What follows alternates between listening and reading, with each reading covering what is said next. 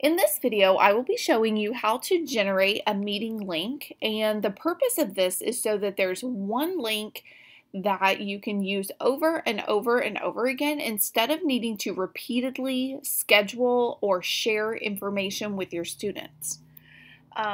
Oftentimes, I can tell you from e-learning this last spring, this area can get really cluttered, especially if a student gets behind. So if they have missed a day or so, or I know when e-learning first began, some students didn't have Chromebooks initially. So the more things that are there, the more cluttered it's going to be. And by having meeting links every day or every other day or once a week, that can just clutter the stream here. So you might want to consider doing this feature so that it just kind of keeps things simple.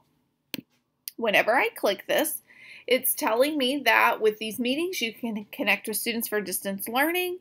That's what we want to do. And here is our official meeting link, which I could copy if I needed to share it with other staff members or parents, whatever, whoever you might need to share that with. And do you want it to be visible to students? Yes or no? And in my mind, yes, you do. You want that to be visible to your students. Now, whenever they click this, it will open up in a Google Meet. So what you could do is say, our group meets at 9:30 every single day or every other day or whatever the rules or conditions of your digital learning happen to be.